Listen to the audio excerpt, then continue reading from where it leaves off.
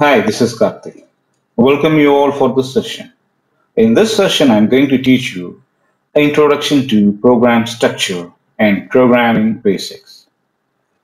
Once again, I repeat the topic, introduction to programming structure and programming basics. Let's start with program. So what is a program? A program is a set of instructions to perform a specific task. Once again, what is a program? A program is a set of instructions to perform a specific task. So, what is an instruction? It's a step by step process. So, what is the actual work of computer? A computer converts data into information based on instructions. So, what is an instruction? An instruction is a step by step process. A computer program is a collection of instructions that can be executed by a CPU to perform a required task. So what is a program? We want to tell CPU what we are in need of as instructions. Without instructions, computer will not work. It's a step-by-step process. Each step we want to define what we need, how we need. It's called as instruction. Or else, a program can be a structured and organized instruction to complete a specific task. So this is all about a program. What is a program? It's a collection of instructions to perform a specific task, or it can be a multiple instructions executed by CPU to perform a required task, or else it may be a structured or organized instruction to complete a specific task or required task. Next, moving on to programming language. What is a language? Why we need programming language? Let me see what is language first. A language is used to communicate with each other. It's a tool or a powerful media for communication. So in order to communicate with computer, we want to use any one of the existing computer languages. So a programming language are used to communicate with computers. Programming language consists of set of rules, syntax, and regulations, semantics.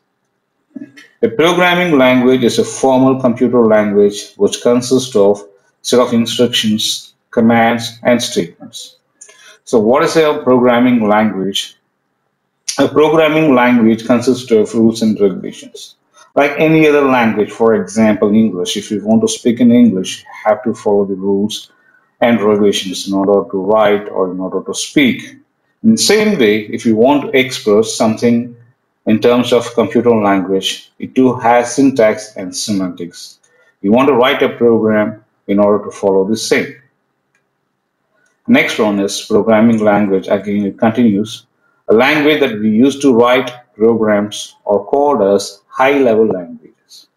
So we'll be using any language, let us say like English or Arabic or Hindi. So we can use any language in order to give instruction or in order to write the program. So these languages are not understood by the computer. So computer translate the high-level language into machine code called as low-level language. Okay, so after the program has been written, the computer converts the high-level language into low-level language. Since computer will not understand high-level language, it has to be converted into low-level language. So low-level language, computer will understand. For example, binary language and assembly language.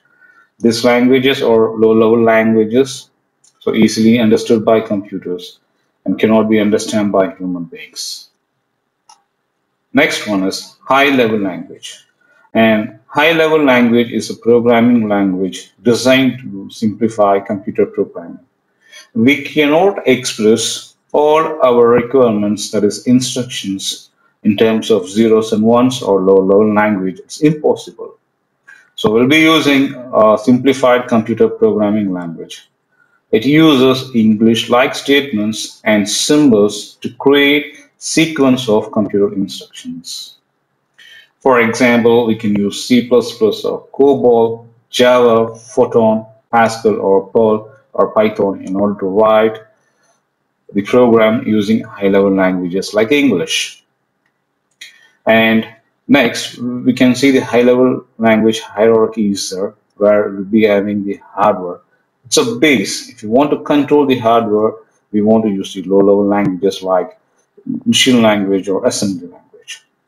So, what is an assembly language or a machine language? So, machine language is a native language which consists of zeros and ones. Okay, so this language is very familiar to hardware, so we can be able to control the hardware easily by using machine language. So, assembly language consists of shorthand instructions.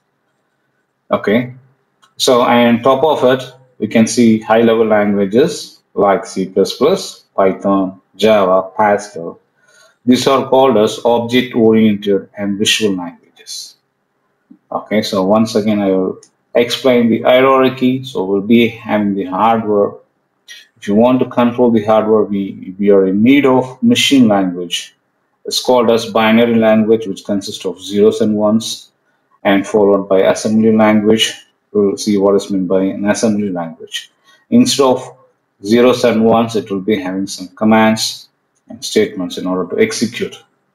So on top of it, we can see the high-level language consists of like C++, Python, Java, Pascal. These are called as object-oriented and visual languages. Next, next, followed by assembly language. An assembly language is a low-level programming language designed for a specific type of processors. Again, what is an assembly language? An assembly language is a low-level programming language designed for a specific type of processors. And assembly code can be converted into machine code using an assemblers. So instead of zeros and ones, we'll be using numbers, symbols, and abbreviations. And after writing the code, we'll be using assembler to convert the low level to machine language. Assembly language uses numbers, symbols, and abbreviations instead of zeros and ones. In case of machine language, we'll be using zeros and ones. It's called as binary language, but in terms of assembly language, we'll be using numbers, symbols, and abbreviations. Machine language is a language that has a binary form. It can directly executed by a computer, while assembly language is a low-level programming language that requires a software called as an assembler to convert it into machine code. So, in case of machine code, it is a combination of zeros and ones where computer can execute it directly. But in terms of assembly language, it consists of numbers, symbols, and abbreviation. So we have to convert this into zeros and ones. Who is going to do the task? Assembler. Assembler will convert numbers, symbols, and abbreviations into zeros and ones. So examples for assembly language. Below are some example of instructions supported by 86 processor. For example, move. It means that move data from one location to another. Add two values. Subtract a value from another value. Push means push data onto a stack. Pop data from a stack. So jump to another location. INT interrupt a process. These are some examples for assembly language. Next, moving on to machine language. Yes, it's a computer native language which consists of zeros and ones. Machine language or machine code or binary language which consists of zeros and ones. It's used to directly control a computer's central processing unit. Since it's a computer native language, we need not to convert any of this. So central processing unit will directly execute the machine language. Computer programs are written in one or more programming languages like C++, Java, or Visual Basics. Once a program code is compiled, the program code is turned into machine language. So we can use any high-level languages or programming languages like Java, C++ or Visual Basic, .NET, J2E, anything. So once the program code has been completed, it is compiled and program code will turn into machine code. The machine language, that is a binary form of text. For example, if you're writing hello world, so it will convert like this in form of binary language. This hello world, computer will not understand, but we will understand. But this binary code, computer will understand, but we will not understand. I think you guys have enjoyed this video.